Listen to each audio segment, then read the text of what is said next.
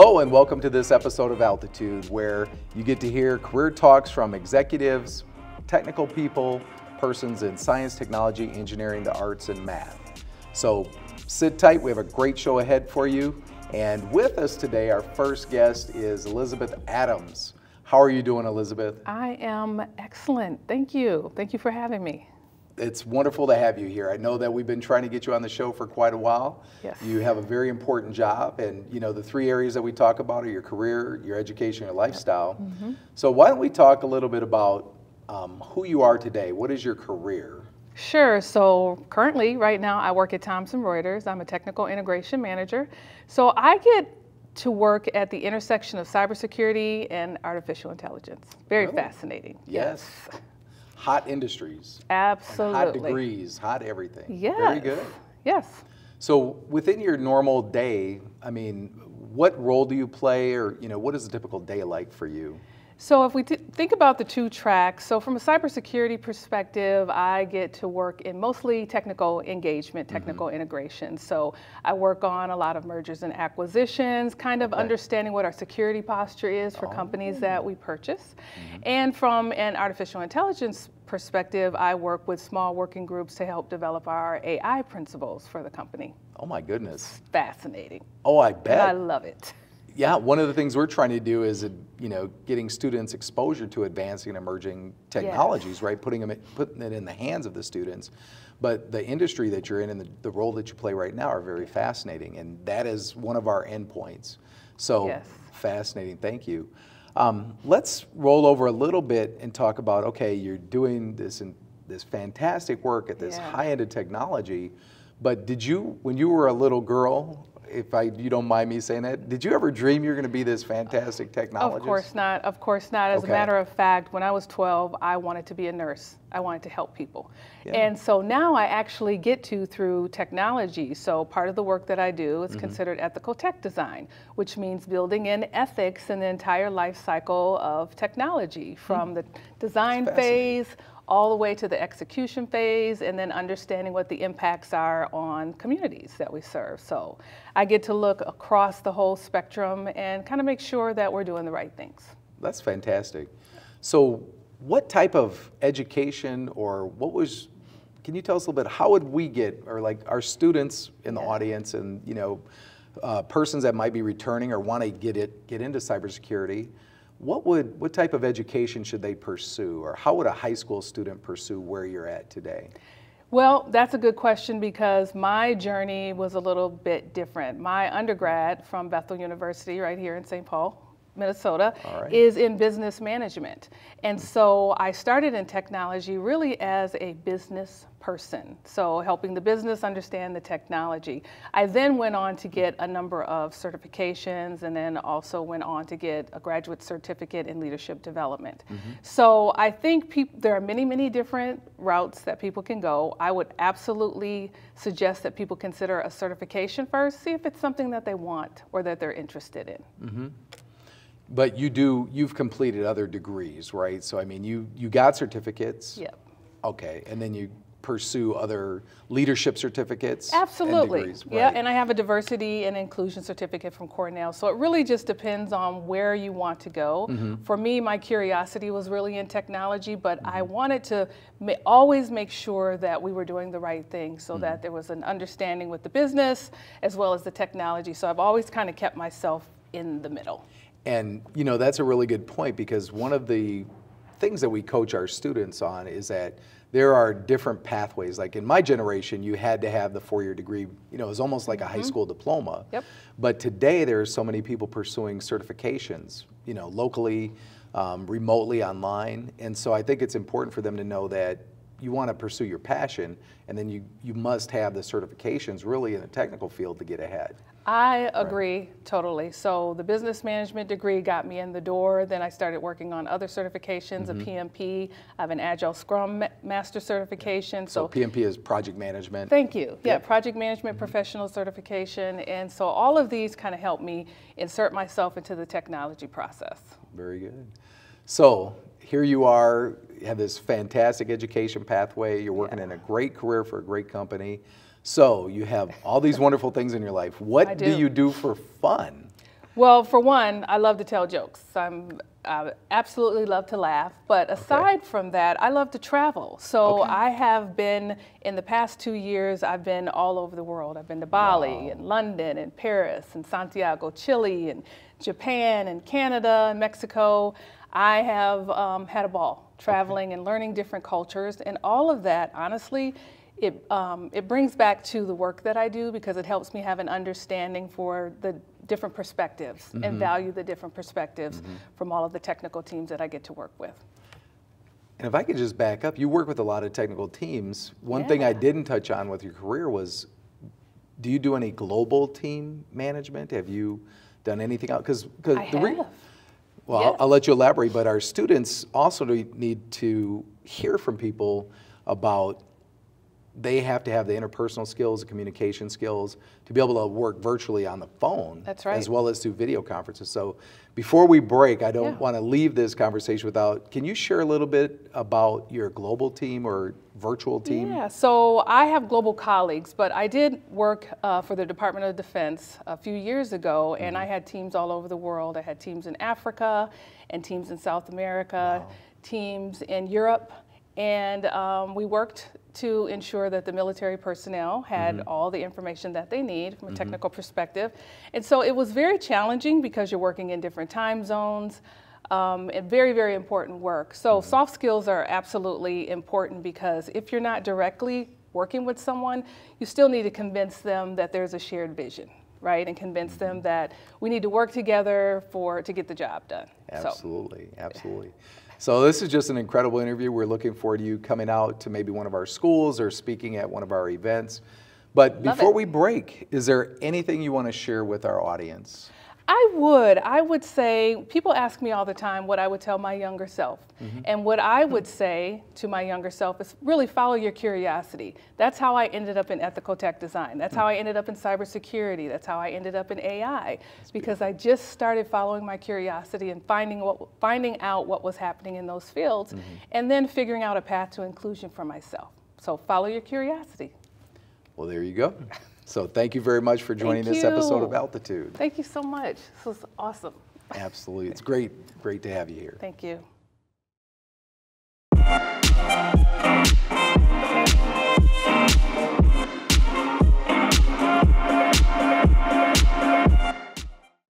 Welcome back. And with me is Paith Philemon. How are you doing, Paith? I'm doing well. I'm so excited to be here. Yeah, it's exciting to have you on the show today. Exactly.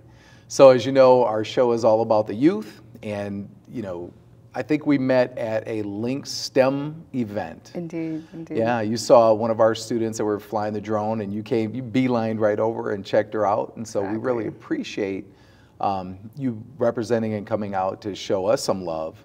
And the one thing that I learned from there was, like, you have this incredible technology input, right? So we're going to talk all about your education, your career, and your lifestyle. Definitely. So why don't we start with what you do today? Yeah. So what do you do for your career? Well, I am 2 years into my career track after graduating college, and I am a developer/engineer for a very big United Health Group company in Minnesota and around the globe. Yeah, absolutely. Yeah. And I know many people that work for your organization. So what do you, besides being a software developer, what type of languages or what area that you can share without divulging company secrets, of course? Definitely. What type of technology do you use in your job? I'm fortunate enough to work with the latest emerging technologies like artificial intelligence, natural language processing, deep learning, machine learning. And I'm particularly into the Python programming language that I could work with many packages and build products and apps. Wow. And working in the healthcare industry, what you do is absolutely very important.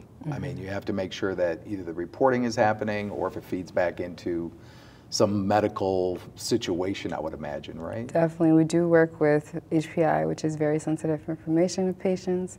So we are working to help improve the lives of our patients. Yeah, fantastic. Yeah. So when you were younger, like let's say middle school, did you envision that you'd be working as this big IT professional and engineering professional? I didn't. No one would have told me, and I wouldn't have never guessed as well. I had other aspirations and dreams in the arts area. Yeah, fantastic. Exactly. Yeah, no, we all have different pathways and careers to where we get.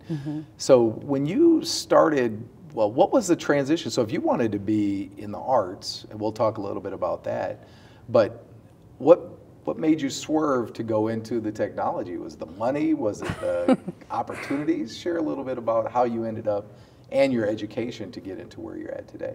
Definitely. So I graduated with 2 majors, one in medical illustration, and then the other was business MIS. I originally wanted to be a medical illustrator. That was in my heart. I thought it was set in my heart. But I knew I had to do more. I wanted to give back. And so I thought, where do I want to be in 5 to 10 years? How can I improve other people's lives? Took a coding course and set sail from there. Wait, this artistic person went and took a coding course and never came back? Never came back. I actually took along my medical illustration, and I said I will do both. Wow, that's fantastic. Because like medical illustration, I wonder if even people know that that is actually a track.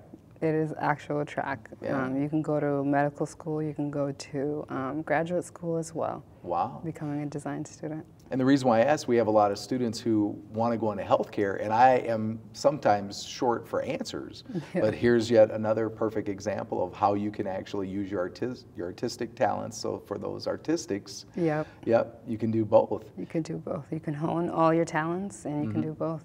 So besides, I detect the artistic side being drawing. Do you have any other artistic areas? I mean, are you in other areas of art? Such as like blogging and social media. Those are the types of arts. Because I see you on social media all the time. So tell us a little bit about that, how you take your art and then you actually use social media to your advantage. Definitely. I use social media to my advantage as a blogger and as a model. So I will freelance model and use my site to write about what I'm doing to the community and how I'm using my talents to give back. Fantastic. Do you think we can share that with the public? Yeah. Your links? Fantastic. Exactly. So we'll make sure we edit that in. Perfect. So now we've talked a little bit about education, a little bit about your career, and all those fascinating things. It's just amazing that you've been able to get to, you know, all these wonderful things packaged. Lifestyle. So what do you do for fun, or what do you want to do that you're building towards with your career and all this money that you're making and all the artistic and branding? Tell us a little bit about what your future is and what you do to have fun. What I like to do to have fun is I'll travel, of course, but what really helps me sleep at night is pushing STEM and meeting as many folks as I can, but also knowing that I came from nothing, so if I can contribute and volunteer in areas such as Feed My Starving Children or Coder Dojo, where I'll give a few hours of my time in the weekend to help kids learn to code and get them involved in that. So I guess going back to my career track, I push my, my career goals and I make sure that I'm impacting others. Yeah, I want to loop back a little bit to Coder Dojo and some of the other giving back that you do, because that's something that's, I think, very important to you. How important is diversity in your field? You know, because is it about, I mean, for me, I've had examples where I'm like the only person of color, and I'm very, you know, I'm not even that color. I mean, I'm on the beige end of the spectrum. Have you found yourself in like a room and you're the only person of color, like hundreds of people? All the time. And so how important is diversity to you and your technology? Diversity and inclusion is super important because I want to open up doors as well, because I didn't open up my door on my own, somebody helped me get there. And so I want to see more folks such as like myself in the board meetings that I'm in, but it also doesn't hinder me. It just means that I need to work harder to make sure that other people are getting the opportunity as I am. Yeah, absolutely. And that's kind of the foundation of what the Minnesota STEM Partnership is about. And we actually have a program that runs through the Twin Cities now called Power Up IT, backed by Minnesota State. And that singular point is the initiator for both of those efforts. Obviously, Power Up IT, we're going to serve state of Minnesota, but Minnesota STEM Partnership is focused in on that diversity objective. So I applaud you for your vision there.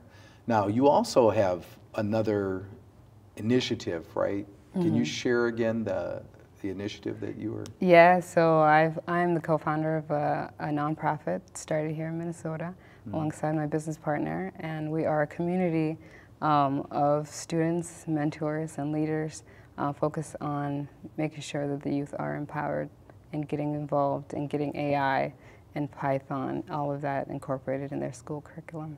Absolutely. And I think, you know, one of the campaign promises from the governor was that they were going to start to include STEM as just a natural thing. Right. So I hope that your organization actually is, I know it's going to be wildly successful.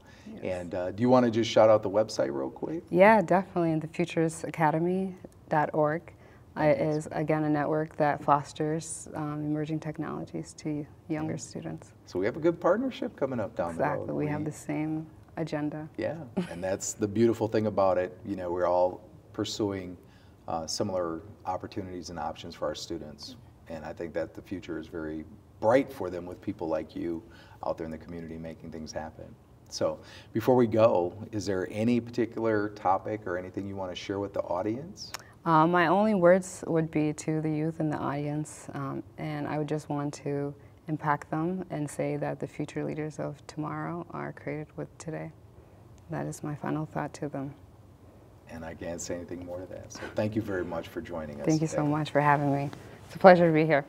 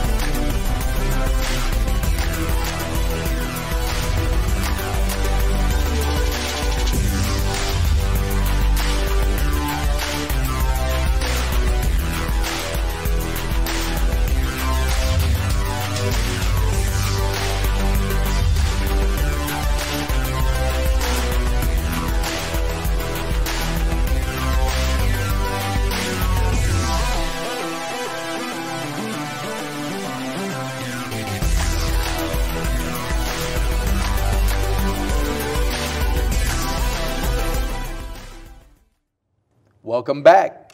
And with me is Bianca Rhodes. How are you doing today, Bianca? I am great, Dr. Wolf. I'm excited to be here. It is, because you have somehow avoided this interview the entire season. Yes, I did. So we better tell everybody why we're so excited to have you on the show today. Well, you are the producer for this show, Altitude. Yes. And you are also a creative. You are also very technical. So yes, you match all of the qualities that we have with STEAM. Yes. And it's just an honor and a pleasure to have you here as one of our guests. And so, knowing that you have a real rich history and story to tell, we talk about, obviously, the lifestyles, we talk about education, we talk about careers. Yes. So how did you get to be this video producer, TV mogul? Well, honestly, it started when I was 14 years old. Okay. It started with a show called Don't Believe the Hype with TPT Television. And I just fell in love with it. They had started up they did like a reboot of a TV show. Yeah. And my best friend invited me to come to the launch. And I saw all the lights, I saw all the cameras, and I fell in love with it. And that was you. Yep. And I haven't looked back since. Fantastic. Since 14. You don't even have to look in the rearview mirror. So No. since 14, you took your creative side and maybe you didn't even realize Nope. that you had that side, right? No. Yeah, and many of our students don't realize what their future and their life could be, but you have to get in it and try. You had to be Right. there, right? You had to Yes. see it for yourself. Had to show up. You had to show up to show out, absolutely. So we're very glad that you went down that road. And we actually thank you for being our producer for this show. Well, So you've never turned back. So along the way, with the way that technology has progressed so rapidly, man. right? Do you want to talk a little bit about what technologies or how you kept up with the pace of technology? oh man. Well, I guess in a way, just finding out different types of cameras and such. And I have to thank this place that we're in. So St. Paul Neighborhood Network has been keeping up with different technologies. So they've been around for over 30 years. So they've seen where it was the reel to reel, and then it turned into the mini DV tapes, and then it was no longer tape. And so they have been keeping up with that. And along with my college education, they've also taught me so much. So I was able to tinker around with other types of cameras and technology through this magical place. So and shout out to SPNN. Yeah, SPNN.org. You know, a lot of people don't realize that organizations like Minnesota STEM Partnership, but for sure SPNN, they're nonprofits. Yes. They depend on donations and sponsorships. And so we're hoping that through our publicity, through the classrooms, all the way, you know, BDPA tagline is from the classroom to the boardroom. So hopefully somewhere along the way we'll realize how important this content is and, you know, maybe step up and provide some additional support. But having said that, I've watched your journey from afar as well, and I know that you were bedazzled by the 14-year-old's eyes in the studio. Yes. But tell us about some other work that you've done, maybe any special projects. I know you have a show locally that you created, and you also have done some award-winning films. Could you share a little bit about that with the audience? Yes. So, well, currently, the show that I do monthly is called Candy Fresh. Yeah. Candy Fresh is a show about music, arts, and culture. It has a DJ. It has dancers sometimes, interviews, live studio audience, and a musical performance. And it is my baby. We are almost done with our 4th season. Wow. And it has been an amazing journey. Just honestly, it's my give back type of show where I can highlight those who have supported me, and then also up and coming people, up and coming youth, up and coming artists, community leaders, business owners. It allows me to connect with all types of people, and so I truly love doing it. So. Well, it shows through the show, right? You can see the laughs, the smiles, the fun that everybody has. So it's an incredible show.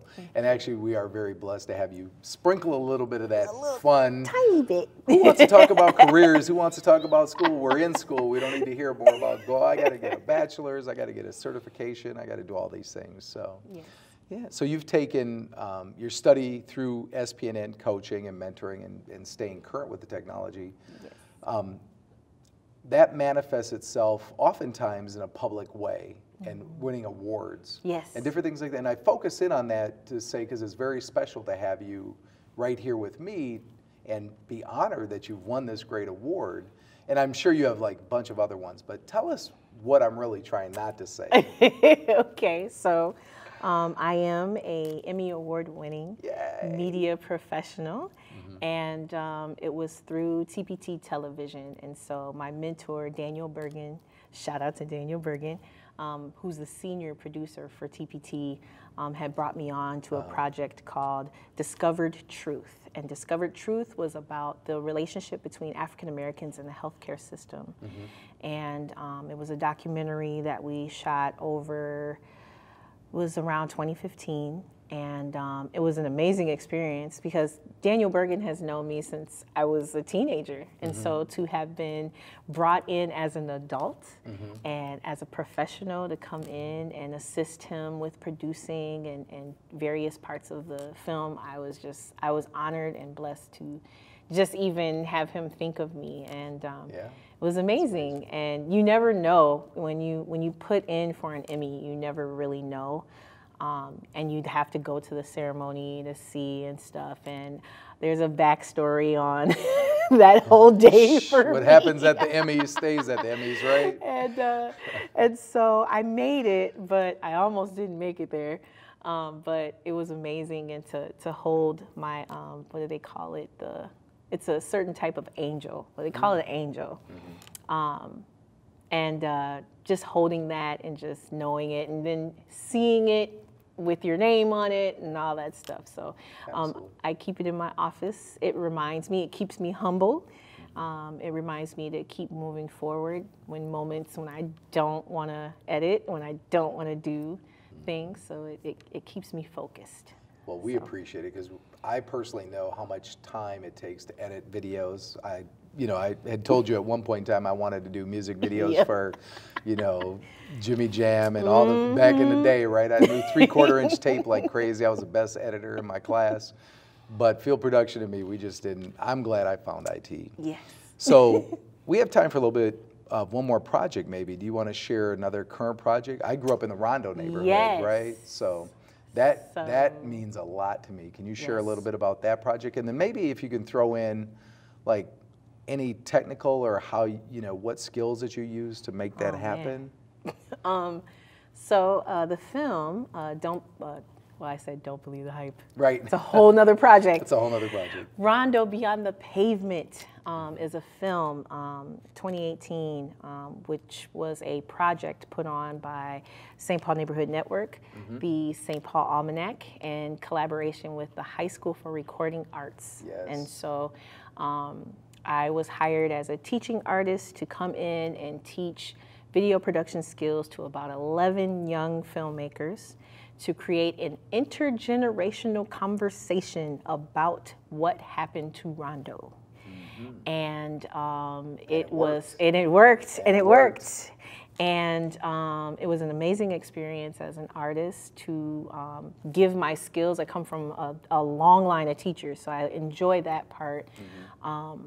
But to see them go out and use those technical skills. So they learn the basics of a camera, they learn the basics of lighting, audio, all of those things. And then honestly becoming professionals and going out into the community and having a beautiful meal with some of the elders in the neighborhood. And then having a interview, having a conversation. They made about 23 questions that they wanted to know. A lot of them did not know. They attend our famed parade and Rondo days and never knew what it was about. So they were very excited to learn what life was like before the highway and the culture, the rich, and the culture. and the music and the people. And so it just became this beautiful organic thing. Like it is a film, but it became this beautiful organic thing that happened between young people and their elders. And so it just melts my heart. Well, you have this deep connection with youth. So SPNN being a very important part of your education and your hands-on experience. If I was a high school senior or a kid in high school, could I come and learn how to do videography and camera work and stuff? Really? Yes. How would I go about doing it? Do I just, I'm pretty scared. I have to catch the bus transfer twice. Tell me what I would have to do, just very briefly, if I just had a passion for this, who would I reach out to? How would I do it?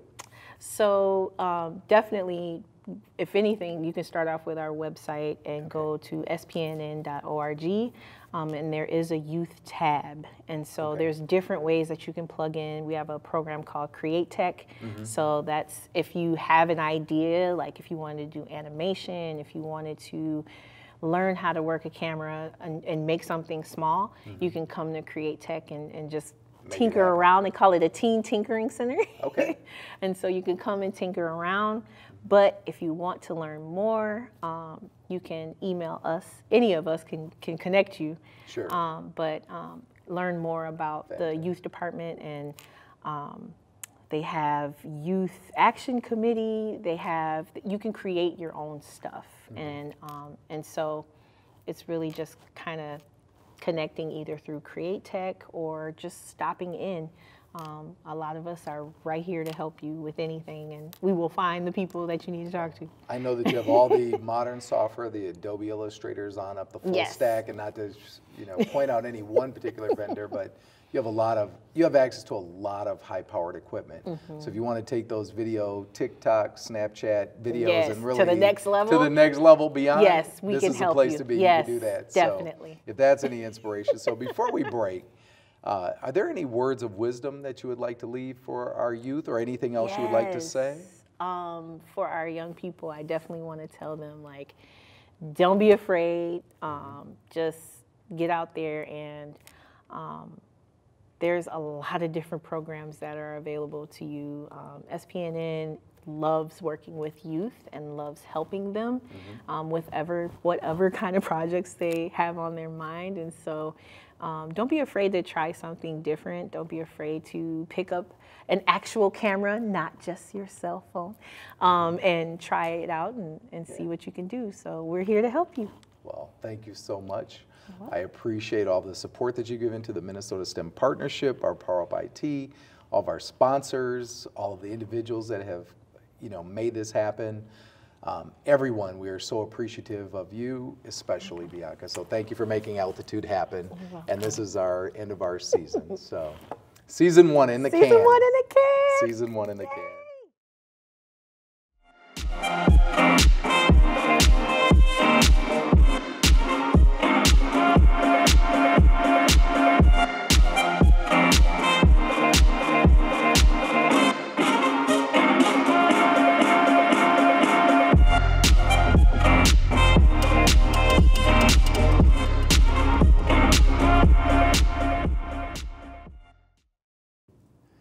Welcome back.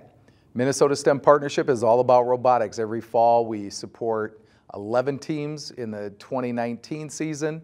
And with me on location at Capitol Hill Magnet School at the 6 of our teams will be competing there for the regional competition with the High Tech Kids organization. And with me will be Janelle Rose, who is our Director of Robotics. Janelle has been very supportive, been an active participant, active volunteer in Minnesota STEM Partnership. She actually ran the Probot Kids team out of Progressive Baptist Church in East St. Paul, and she is also our Director of Robotics. So you're going to hear a quick interview of myself and Janelle on site at Capitol Hill.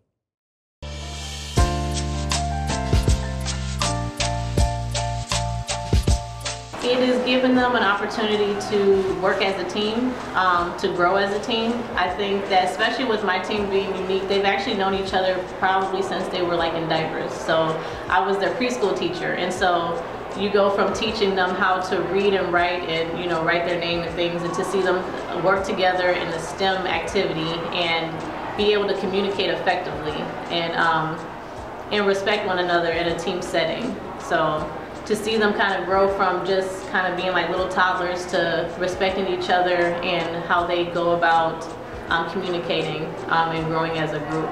That's what I enjoy, seeing the growth. I enjoy working with students who look like me.